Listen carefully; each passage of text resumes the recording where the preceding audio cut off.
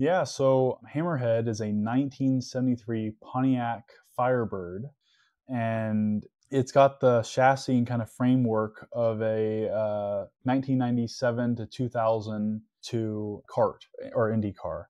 What we ended up doing is we found a car on eBay. It was an old rusted out drag car. Literally halfway down the car was rusted out. It was unusable. We had to cut it away. So we ended up with basically a top half of a Firebird and a bunch of spare parts from Indy cars that were developed basically by F1 engineers. And we were like, well, if we could build a tube chassis, we could build a pretty fun, fast car. So we bought a junkyard LS and got a Corvette torque tube, and we had a spare extract gearbox, and we ended up mounting that all together. And we started placing suspension where it could go and seats. And we're like, hey, I think with this arrangement, we could make this work.